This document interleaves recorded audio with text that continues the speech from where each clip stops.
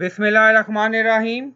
Assalamu alaikum. My name is Hassan and today we are going to add read more link in WordPress post through plugin. Before starting work, it's my request. Please subscribe my channel. Thank you. Now back to our work. On web page, you see post, submit post from front end, and then you see three dot ellipses. So we are going to add read more. So go to dashboard on plugins. So click on add new. So we are going to install plugin, and in search plugin write advanced accepts.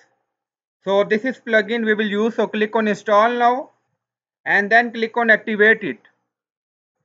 So plugin is activated now. Scroll down on left side, you see settings, hover on it, then you see accept. So click on it. Now setting open and scroll down, here you see read more link. So enable this option, add read more link to accept. So you can add your text here like read more. And now you see another option, open read more link in new tab. So you can do setting according to your requirement. And then click on save changes. Now setting save, go to web page.